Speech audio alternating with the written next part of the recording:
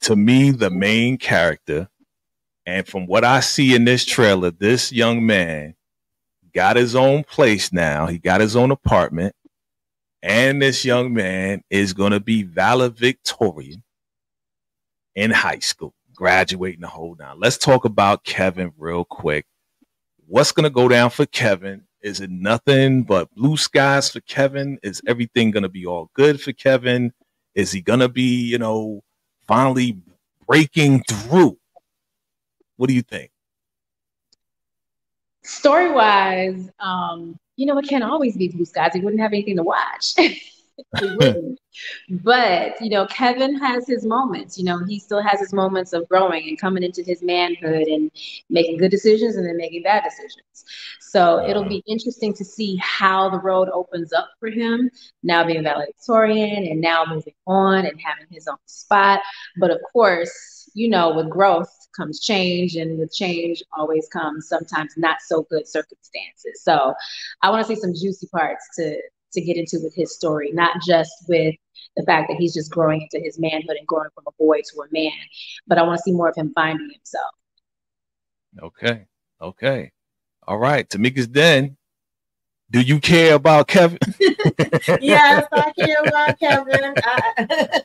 I'm actually here for this. I'm happy for us to see him graduate and be valedictorian and have his own apartment. But I felt like when he was making that decision in the last season to kind of want separation from his parents, I felt like that kind of came out of nowhere. I wasn't really understanding it, but I get it. You know, kids feel different things.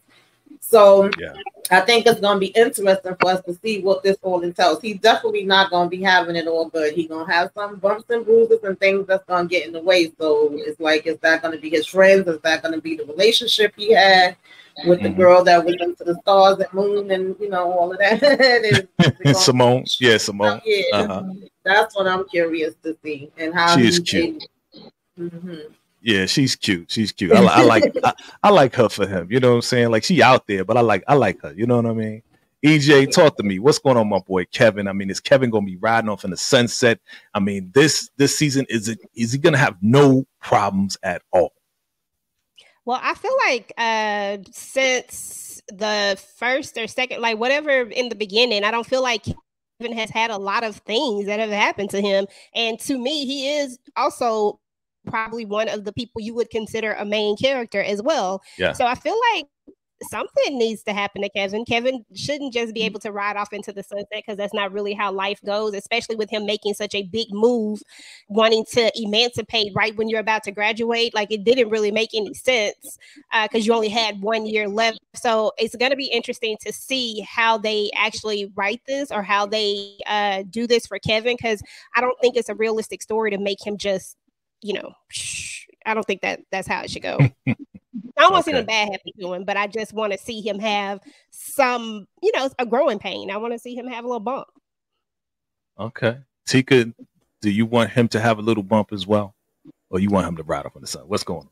Listen, I mean, I pretty much agree with what everyone has already said. I in the real world, there are going to be some bumps and bruises, and I'm with Tamika when I was trying to figure out why is it that he wanted to, you know, get out of his parents' home so swiftly as opposed to just graduating and then moving and going to college or whatever the case may be. But there's something else that's pushing him that we're not seeing, or that they have yet to show us, that is the real reason behind him wanting to, you know, be on his own.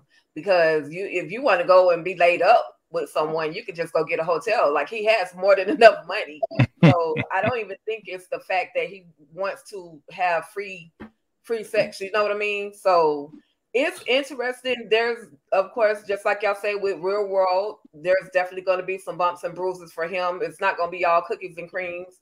But shout out to him for the circumstances, the semi circumstances that he had to become the valedictorian.